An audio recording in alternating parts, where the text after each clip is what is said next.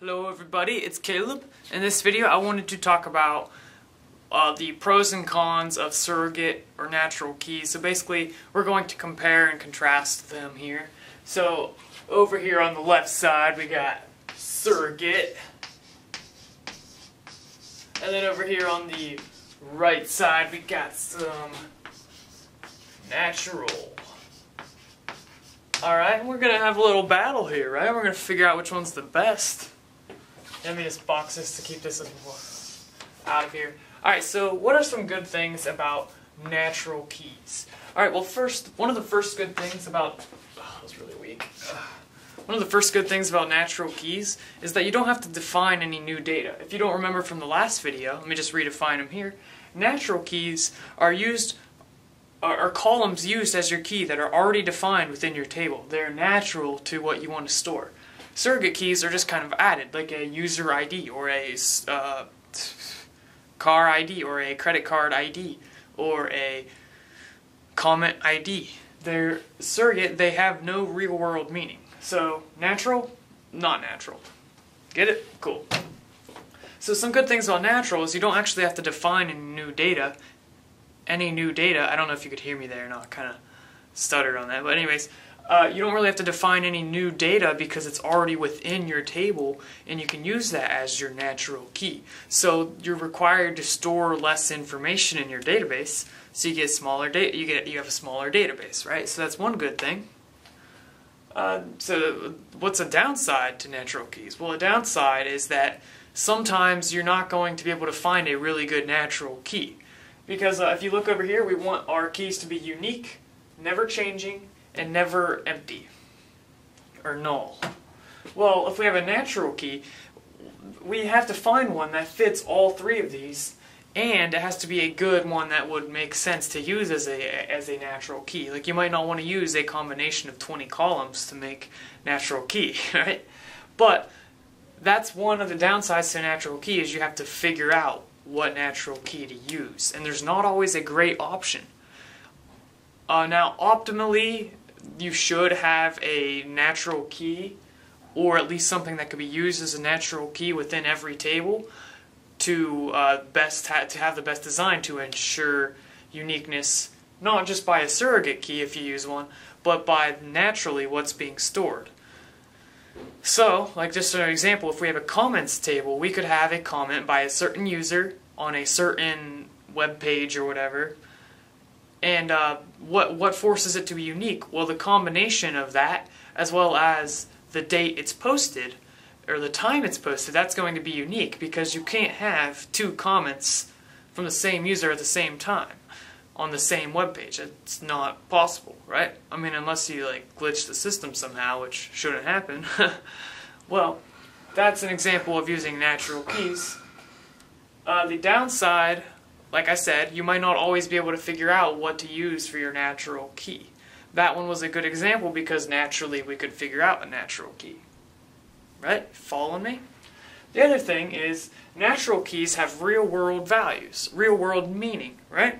So you have connections to real-world meaning. So for example, in the comments, the actual comment in combination with the user who posted it, in combination with the time it was posted and the page it was posted on, or any of those four columns to be used as a natural key. Well, those have real-world meaning, and as your database develops over time, the database application might change or be updated, or new meaning is given to the database and what it's supposed to do.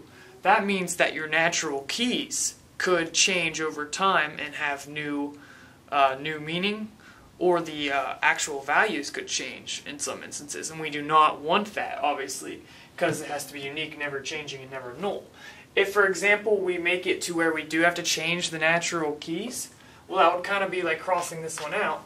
And that's possible, like we could update the values of all the keys, but that's going to require us to update all connections between tables, and that's going to require a lot of resources from our server, and that's just a bad design in general. So those are most of the cons of natural keys. So yeah. Let's move on to surrogate, right? Okay. So surrogate keys. Well, obviously the first downside is you have to add a column to your table no matter what. Even if you have for example, if it's naturally unique, well, you might, like if you have a comment from a username, well, that username is going to help ensure uniqueness, and you still add a surrogate key, well, then you're adding unnecessary data because you're adding a new column and you have to store all these numbers. One of the pros of surrogate keys is that they're typically numbers, where oftentimes natural keys can be words or anything like that. That's good because typically numbers are easier to work with, but not always. Now, a couple other things, besides the fact that you have to add a new data, new column, which requires you to store more data, it's that it can be confusing sometimes when all you're working with is just combinations of numbers, and we have a column, let's say like a commenter for a comments table, and we just have we have the value like 7,462. Well, this kind of clear. It's talking about the user with the ID of 7,462. Sometimes columns won't be very descriptive though, and that would be a fault in the designers, so make sure you name your columns right. But when working with other people, you can sometimes get confused exactly what references what, and you have to do a little bit more thinking and check the actual database structure, the way it's programmed, or however else like that. So that's a couple things that are confusing. Okay, so now you're probably wondering, okay, so which one am I supposed to use?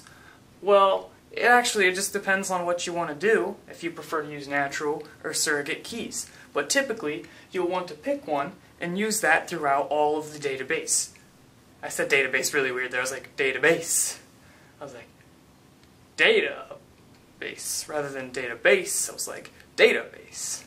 Anyways, so let's say I decide to use surrogate keys. Well, that means every column should get a ID, or at least a combination of IDs. Natural, if I decide to use natural, well, that means every column should try to be used as a natural key. Because if we mix and match, sometimes we're going to have a surrogate key, sometimes we're going to have a natural key, and it's going to be super confusing, and we're not going to know what's going on. So typically you want to kind of keep one or the other. The other thing is, I don't know what the other thing was, but yeah, typically one or the other. Now, for my sake, I personally am going to use surrogate keys, although that's not saying that they're better in any way.